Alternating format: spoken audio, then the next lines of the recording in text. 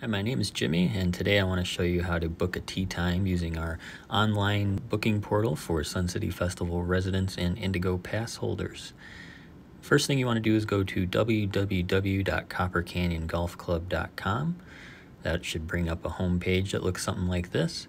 Now I'm on the mobile version on my phone here, but you could also bring this up on a web browser at home on your desktop computer or laptop, and it should look something similar to this. You want to choose the menu up in the top left-hand corner and then book tee times, the second option from the top there. That's going to bring you to this page.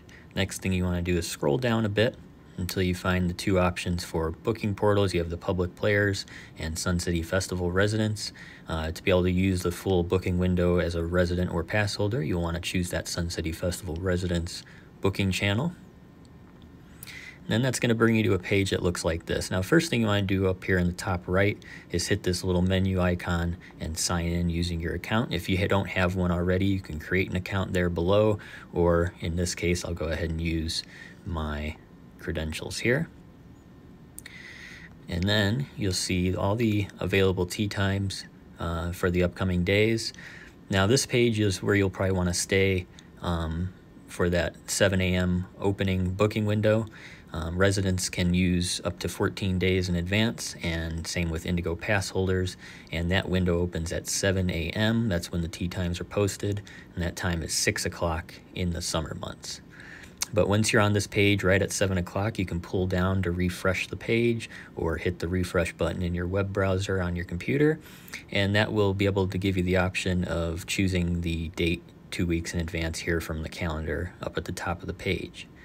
Now, there's a few things that we can do to expedite the process to make booking a tee time a little bit easier for you, some tips that we have, but I'm going to save those till the end of the video. For now, we're just going to go ahead and do the standard tee time booking process, show you what that looks like. So I'm going to start by going to this 11:45 tee time here.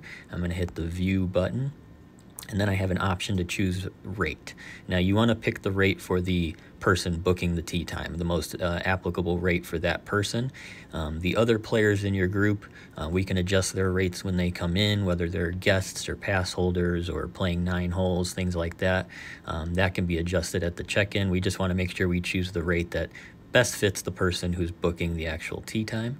In this case, that's going to be the Sun City Festival resident rate, so we're going to go ahead and choose that one.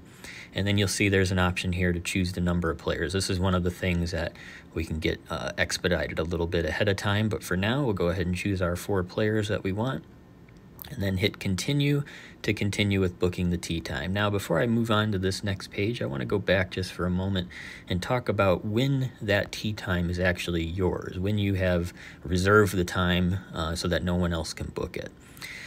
That does not happen until you hit the continue button on the next page. So when I hit this 11:45 view button here, I choose the rate. Even up to this point, I still have not reserved that time. Someone else could go in and book that time. They'll still see it on the list of available tee times. I'm going to go ahead and do this here. When I hit continue, though, that's when the tee time is mine. So you can take as long as you'd like on these next couple of pages. However, and no one else will be able to book that time. That'll disappear from the list of available tee times.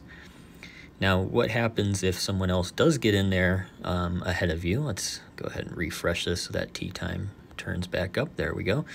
So if I were to choose that 11:45 tee time there, but someone else maybe got in ahead of me and booked the tee time already, what would happen is when I go to choose my rate here and then I hit continue, I would get an error message that says this tee time you selected is no longer available, and then it would offer to give you the next closest time by 9 minutes either before or after, or if it's a little bit further out, it'll give you whatever the next nearest time is, and then when you hit yes, it'll just take you immediately into the reservation page where you put the details in.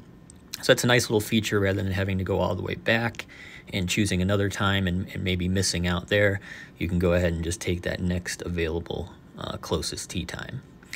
Okay, so now once I have a tee time that fits what I need, I get the option here to go ahead and put in some details for the other players. So I can put a player's name in. If you leave it blank, it'll just show up as a blank guest, or you know, all the names will be the same on the tee time reservation, but I could put another player's name in there.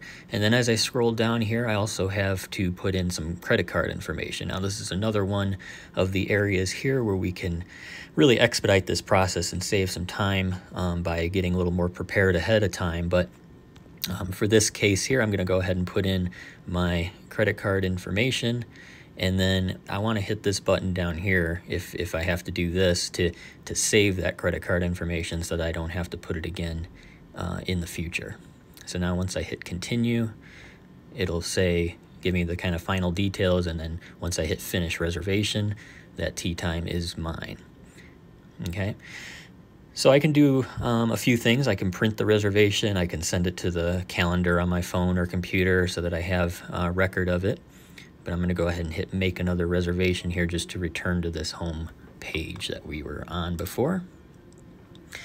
So now there's some things I can do from here. I can go up into this menu in the top right.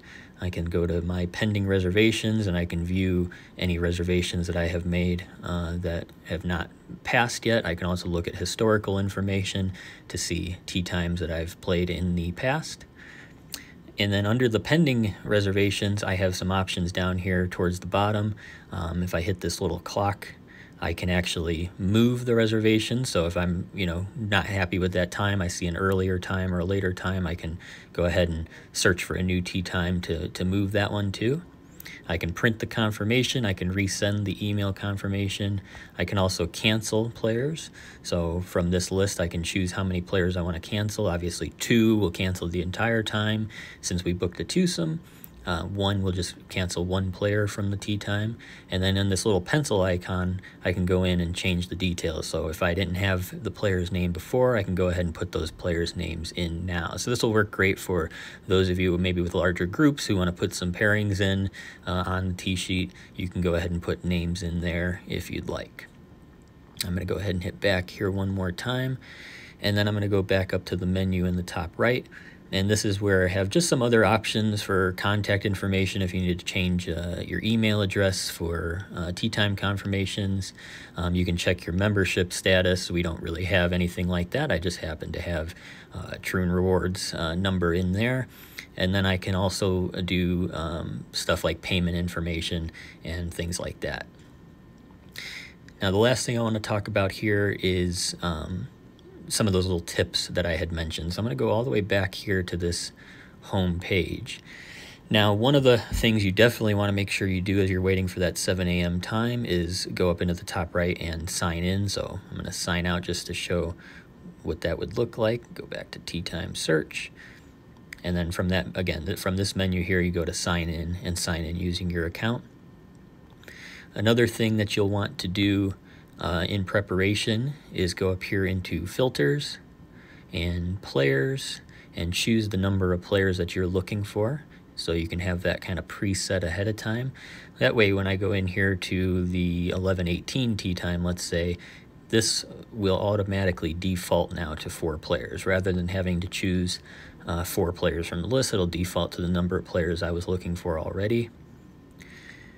Okay. Another thing you can do if you were looking for a specific starting course is choose that, or a specific time of day, you could do that as well. Another little tip would be while you're waiting for that 7 o'clock time, go ahead into your payment information and go ahead and put in a new card. You can add a card, delete a card like this, and put new information in. That will again, greatly expedite that booking process so that you can get through it a little bit faster and not have to spend so much time each time you book a tee time. So that's basically the process. You can see that many of the options here are available. Really, the only thing you're not going to see is for those of you who might like to play 9 holes, even if I go to some of these later times, it's not going to give me the option for 9 holes. That may be a feature we have in the future, but for now, you go ahead and just book it as an 18-hole time, and we can, again, change the rate when you check in.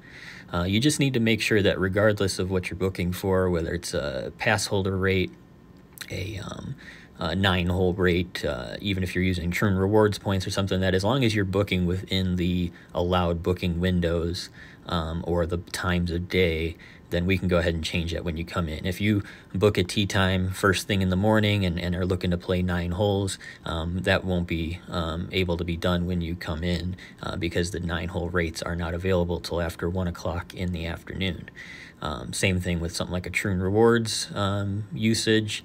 Those have to be booked 3 days or less in advance and have other restrictions attached to them, so you just have to make sure that you would book within that booking window. So that about sums up the online booking process. Hopefully this gives you some ideas and some help on how to make this as smooth as possible next time you use it. And if you have any questions, please feel free to see any of us here in the golf shop for assistance.